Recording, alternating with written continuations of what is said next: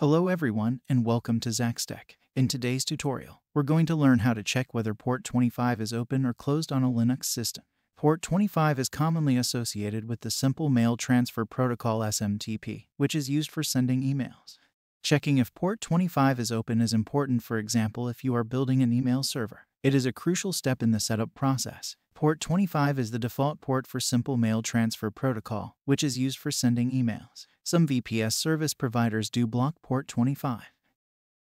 By confirming the accessibility of port 25 before building an email server, you reduce the likelihood of encountering problems during the server configuration and deployment phases, ultimately leading to a more reliable and secure email server setup.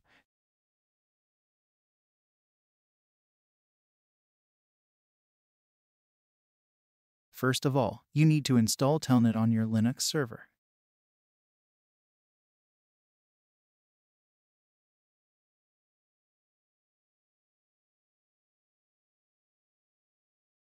It is already installed on my system. Once Telnet installation is complete, execute the following command to verify the status of port 25.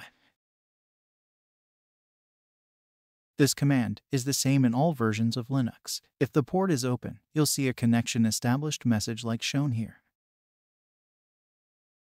When port 25 is closed on Linux, Telnet remains in the trying mode and fails to establish communication with the Google server.